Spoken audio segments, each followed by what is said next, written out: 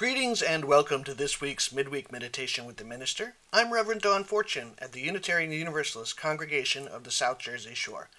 We meet for worship on Sunday mornings at 10 a.m. Eastern at our facility at 75 Pomona Road in Galloway, New Jersey. I hope you can join us there. Masks are required and we have those chairs set up for social distancing. We also broadcast our services on Facebook Live, and you can find that by searching for UUCSJS on Facebook, or you can find the link on our website, uucsjs.org. So this month we're talking about nurturing relationship, and relationship involves connection, and there's this piece. We have the magnificent harvest moon this week. It's just beautiful. It's late October, the air is crisp, the moon is just glorious in the sky.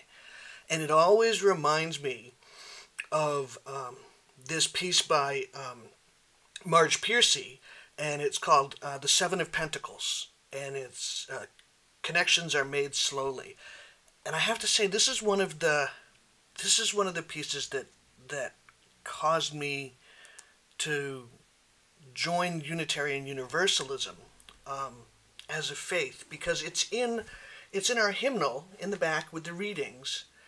And the first time I walked into a Unitarian Universalist congregation, it was in Waterville, Maine, and I knew nothing about this faith community. I was there for an assignment for an undergraduate class, and I remember flipping through the hymnal, and I got to the back and I looked at these readings and I thought, Marge Piercy is in the hymnal. This might be a place where I can be. So, with that, also I encourage you to look up Marge Piercy and her poetry. Just amazing, amazing stuff. Buy her books. They're good for your soul. So, nurturing relationship. I'm going to read The Seven of Pentacles by Marge Piercy. Connections are made slowly. Sometimes they grow underground. You cannot tell always by looking what is happening. More than half a tree is spread out in the soil under your feet. Penetrate quietly as the earthworm that blows no trumpet. Fight persistently as the creeper that brings down the tree. Spread like the squash plant that overruns the garden. Gnaw in the dark and use the sun to make sugar. Weave real connections. Create real nodes. Build real houses. Live a life you can endure. Make love that is loving. Keep tangling and interweaving and taking more in a thicket and bramble wilderness to outside, but to us, interconnected with rabbit runs and burrows and lairs. Live as if you like yourself, and it may happen. Reach out. Keep reaching out. Keep bringing in. This is how we are going to live for a long time. Not always. For every gardener knows that after the digging, after the planting, after the long season of tending and growth, the harvest comes. It's poetry by Marge Piercy, and it can be found in Singing the Living Tradition, which is our gray hymnal. Came out sometime in the 1990s.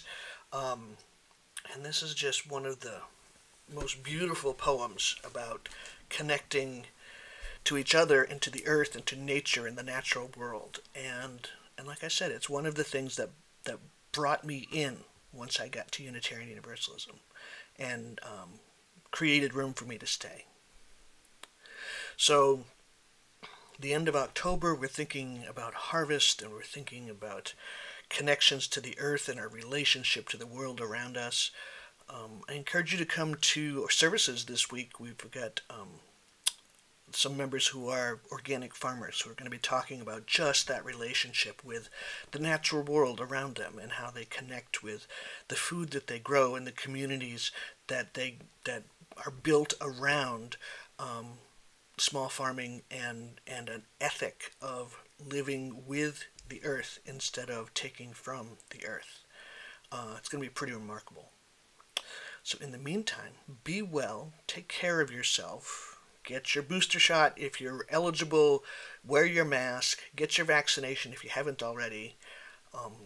It's important for you to be safe. It's important to keep you around for a long time. You're too important to treat badly. You are worthy of the love of the world and the love of the divine, whatever that looks like to you. And you are always welcome at the UUCSJS, Unitarian Universalist Congregation of the South Jersey Shore.